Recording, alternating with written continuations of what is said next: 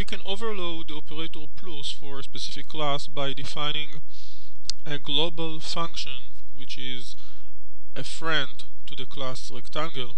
In this case, here you can find the declaration for the global function, that its name is operator plus, and it has two parameters of the type rectangle. It returns a new rectangle.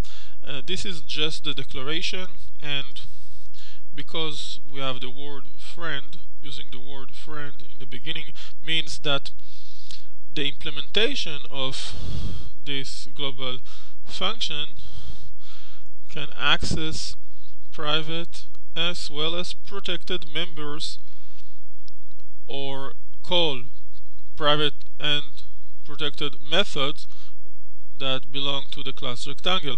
Here, for example, I access width and height.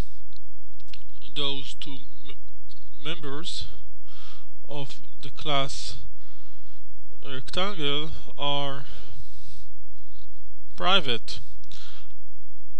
I can access them over here because this function is a friend with the class rectangle. So let's execute the code.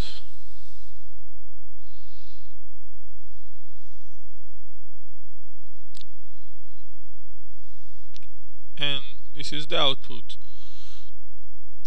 Just as expected, the area of a new rectangle that its width is 5, 2 plus 3, and its height is 7, 3 plus 4.